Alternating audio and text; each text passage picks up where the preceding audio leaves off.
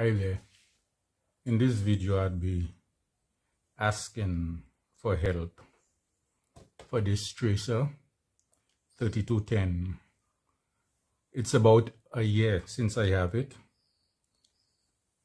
I bought all my components for my solar inverter, panels, breakers, but the only thing I didn't have was some batteries. I got a couple car batteries and I decided to put this up. It worked for 3 days and then it freezes.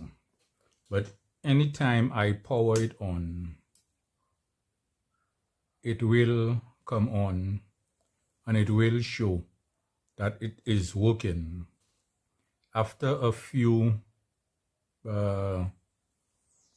minutes, it would just freeze.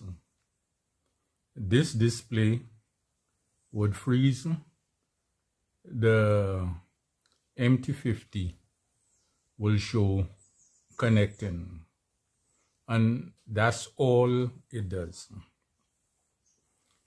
I've changed the settings.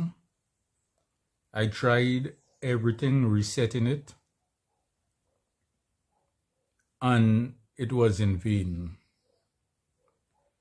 I'm not sure, but when I bought that on Amazon, it had the Tracer sign here.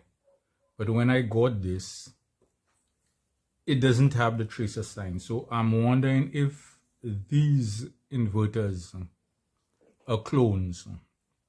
But I ordered another one. Actually, my daughter gave me another one. I got it on Friday. It's a Tracer. I took a Tracer also. She tried discouraging me not to take it because of the fault with this one.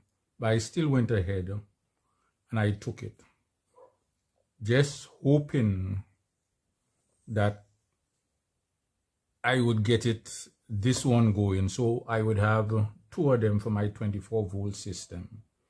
I also have a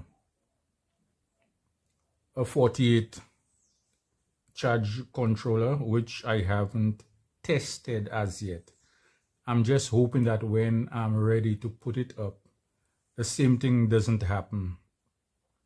Because most of the components I ordered, it's either a year or 2 years. For instance, the inverter is about 2 years. And I just put it up in November, December last year. I make this video to ask for assistance from you YouTubers and viewers. If anyone knows the problem of this inverter, please assist me so I would be able to do the repairs. I don't know if it's a firmware issue, but when I went on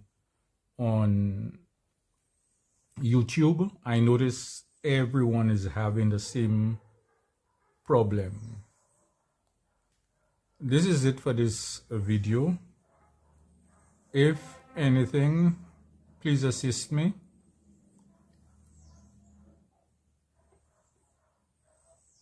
Thank you and goodbye.